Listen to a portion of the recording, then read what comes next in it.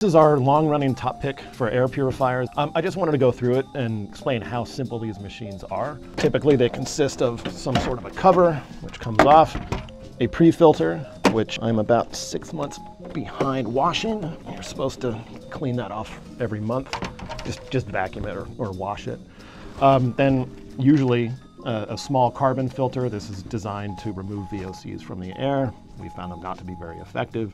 And then finally, the HEPA filter itself. I mean, this is where most of the work gets done.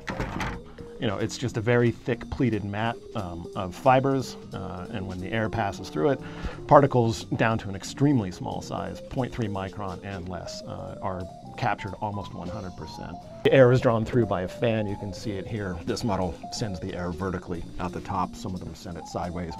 We haven't found that to make any difference in terms of their effectiveness.